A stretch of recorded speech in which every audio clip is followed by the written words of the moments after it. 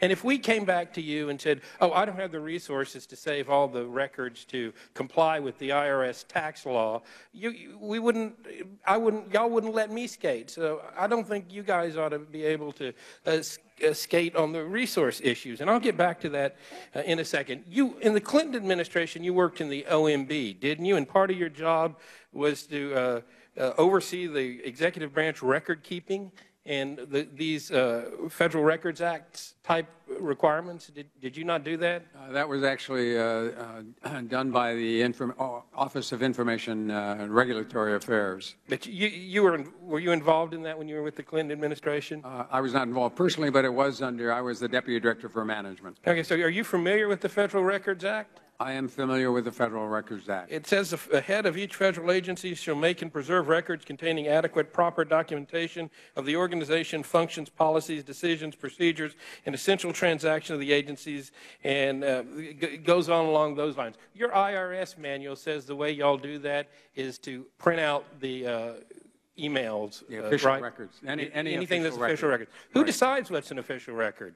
The employees are provided background information, and then they make a judgment as to whether it's an official record or not. All right, and so if you're doing something that you might believe is questionable, you might lean towards not deciding that. It's possible, but we've trained over 2,000 information resource coordinators across the agency to continue to oversee and encourage and make sure that we comply. In response to some earlier questions, you indicated that in going through Lois Lerner's emails that you use search terms. Is that correct? Search terms were used for all of the searches. All right, so how do you use search terms on the hard copy emails that she would have been required to print out from that lost hard drive? Has somebody gone through all of her files or the files of people she routinely corresponded with to search those hard copy records? Yes.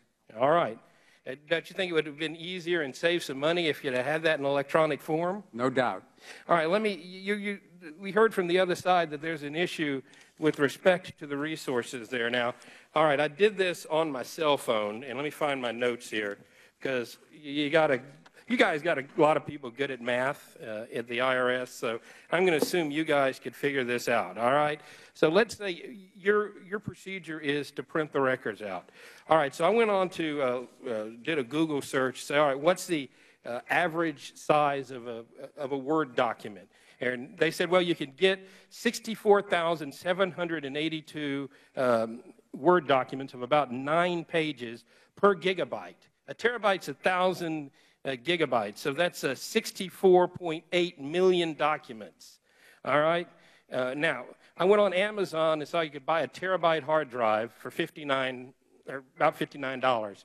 Buy 2 of them, so, you know, 120 bucks. The statistics in the industry, average cost to print a page of documents, it's about 5 to 8 cents when you include paper and toner and wear and tear on the printer. So if you do that math and multiply it out, it looks to me like for every terabyte of storage you added to the email, you'd save $21 million in printing fees, not to mention the greenness of it. How come some of the mathematicians at the IRS didn't realize, hey, we go out and, all right, let's say you got to buy a computer and hook it up. All right, so let's spend $5 grand on a backup system for our email and save $21 million. Got 90,000 employees, get one of those for each employee. Well, each employee is not going to have millions of pages of emails and documents. You could do it on a system-wide basis. Not in our system, you can't. It's not stored on an Exchange server. Can't you get a Barracuda email backup that you see advertised on TV that captures all the email? That's right. That's one of the things that when we looked at it, I'm told the estimate was $10 to $30 million to create a server that would hold all of that. All right, $10 million, $21 million to print. You've already saved $10 million. If we're printing $21 million worth of stuff, probably. Well, and you'd be, no question you're complying with the Federal Records Act because you're saving everything. Wouldn't be relying on the judgment. So this lack of resources thing doesn't fly. I'm sorry, I ran out of time. I had some other questions, but I will yield back.